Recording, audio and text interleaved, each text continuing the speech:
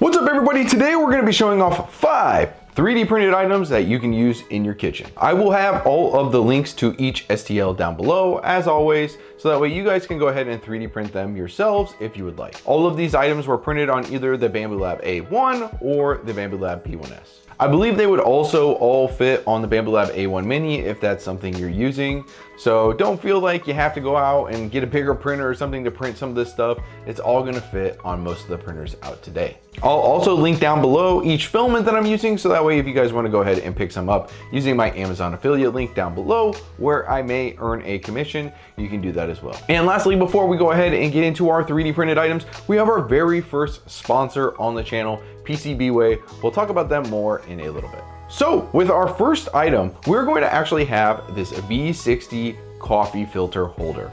So I have been just putting the coffee filters underneath my cabinet, and I've had to reach down below my cabinet, grab them out of this like giant plastic bin that I have. So now what I did is I 3D printed one that actually matched the black that I had for my coffee grinder and my kettle that I use for my pour over coffee. Now you might be able to also search for a coffee filter holder if you have like a standard coffee pot, or if you have some sort of other coffee filter that you use for a pour over. I'm sure you can find some sort of filter or something, a basket or something that you can 3D print that would also. I just thought this stood up, fit perfectly with all of my coffee, and so that way I'm not having to reach under my kitchen cabinet every day and grab it out. It's also like a very sleek, clean design, and it's easy to refill. And this is one that I'm not gonna be told by, to put away. The next item we have is actually this sponge holder. So I thought this was really cool because a lot of times what we find ourselves doing is sitting the sponge on our countertop after we're done using it, and then we let it dry out so we can put it underneath the kitchen counter. So of course, that's going to have all of that water kind of pool on the kitchen counter. So what I did was I 3D printed this little stand, right? It comes in two, you can have the water drain straight into the sink and you're not really having to worry about it. So then you can just set your sponge there, and you can even make this smaller. You don't have to keep it the full size. I was actually kind of surprised how big it was, but with this sponge holder, it's big enough you can fit any sort of sponge. Maybe you even put your mommy there, or your daddy, right? Your sponge mommy, your sponge daddy.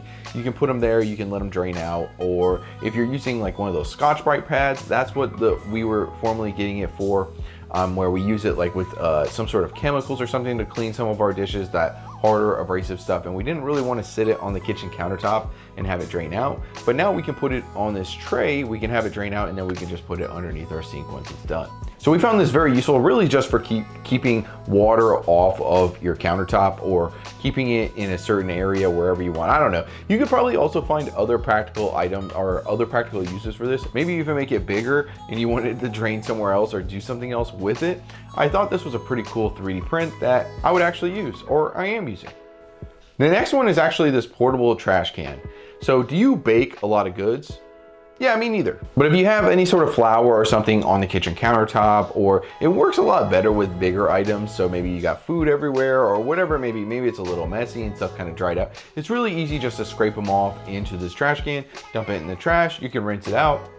You don't really have to worry about it, right?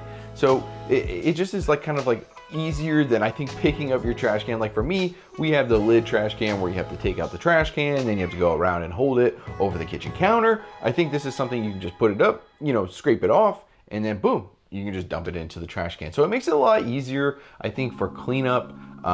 You do have to be a little careful because it's not like Loctite when you put it against the kitchen countertop, so some of the flour may seep through if you're doing it with flour or something fine like that. But overall, I think it worked pretty good. I even used it for flour. I didn't have much get through. Nothing that I would actually worry about, or maybe you just kind of, brush it to the side. So let's go ahead and talk about our sponsor for today's video, PCBWay.com. So if you guys need something for your upcoming project that you don't have access to, maybe you don't have access to a resin printer, maybe you don't even have access to an FDM printer, well, what you can do is you can go on PCBWay.com, upload what you need 3D printed, and they can ship it out right to you.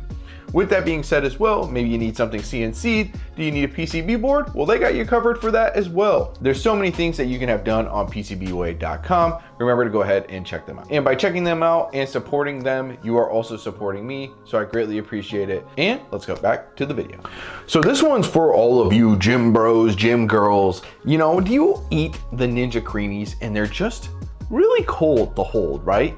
So we got this Ninja Creami holder. It fits perfectly. You just slide it right in. You can also find this for like Ben & Jerry's. I've seen those on videos, or any of the pint-sized ice creams. So if you're eating one of those or eating out of those, it can get really cold just to hold that for a really long time, or it gets really wet. So this holder also holds a spoon. You can just slide it right in there. It has a little handle. It's nice and easy to eat out. This is the Silk PLA by Landu. They did send it to me for free, so if you guys are interested in that, please go ahead and check the link down below. But I thought this was a really cool 3D print, and we have Ninja Creamis all the time when we're going through our health phases, and it's, you know, if you don't have a Ninja Creami, you are sleeping. It's the perfect way to make healthy ice cream, you know, protein ice cream, and you know, it's really good actually. If you get some good Ninja Creami recipes, guys, go ahead and check those out. You'll be thoroughly surprised on how good they can taste. So the next thing we actually have is a solo drying rack for a cup or a stainless steel, like sort of travel mug or whatever it may be, right? Those things that you can't put in the dishwasher, or you would prefer not to put in the dishwasher, and you have to kind of sit them on their side, right? Or if you put them upright, no air can get under there, so it doesn't really ever dry. It just kind of, you get condensation there. Well, what you can do is you can print these out. I've actually started using it. I need to print more of them. We have 2, and we've used them pretty much every day since I've printed them. It allows you to have the air get underneath it. It drains out into just like a little solo dish. And you know what? Perfect. Your dishes are actually going to dry over time. This one's actually been an extremely popular one that was trending on Maker World as well. A really good 3D print. If you need something to hand wash, you need to be able to dry it. Again, we're probably going to have like 4 or 5 of these, so that way we can use them. And this is definitely one that I've used every single day. And the last one of the 5 we have here today is actually a napkin holder. So I've 3D printed this first one, and it wasn't anywhere near the correct size to hold my napkins that I had. It was way too small. So I was like, this one just looks okay. I didn't think the overhangs printed perfectly good the way I would like them. So what I did was I went ahead and printed another one that's just kind of this classical stand-up version. You know, I don't think it looks necessarily the best, but it does give you an idea of what you can 3D print, right? Napkin holders, they have a lot that hold like salt and pepper on the sides. You know, there's a lot of different versions, and I think you can make some really clean ones that would actually be okay on your kitchen table, right? I don't think anyone would look at them and say, oh, that's 3D printed, you know? Or if they do, you can say, hey, I 3D printed that, you know what I'm saying? But with that being said, you know, I think napkin holders is a really good idea, right? And you know, it's something easy, quick, and cheap to do. They also have a lot of cool designs and a lot to pick from, so it was really hard for me to pick. But overall, I'll probably end up printing another one and see how it turns out. But overall, too, this one is pretty good.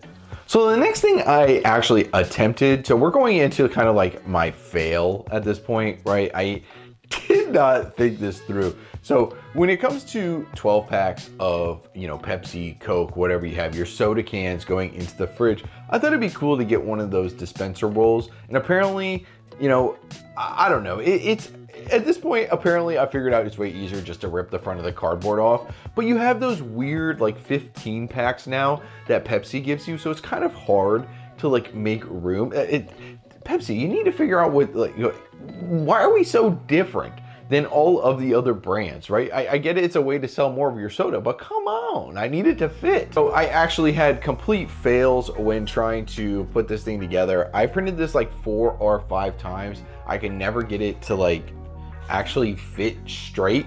And I mean 4 or 5 times. I printed parts a couple times, each part. I think there was one part I printed 2 or 3 times, and it just was never coming out good. Probably should have went with a different model. But overall then I started realizing, is this thing really worth it when I can just rip off the front of, you know, the 12 pack? I guess not. So if you're thinking about printing this, like think about it logically, I guess. Like the 12 pack, it's already there. I was just thinking I have to reach my hand all the way in there. So, you know, maybe I'm convincing myself now to reprint this. What do you guys think? Should I do that? Oh, that is all we have here for you guys today. If you guys watched the video all the way through, I greatly appreciate it. Remember to hit that subscribe button and that like button, and comment down below what you guys would like to see next and what kind of videos you would like to see. I plan on doing more themed videos. I want to do an organization video with my whole desk because this thing is a mess. We'll do like a before and after. So outside of that, guys, remember to have a good day. I appreciate you, and thanks for watching.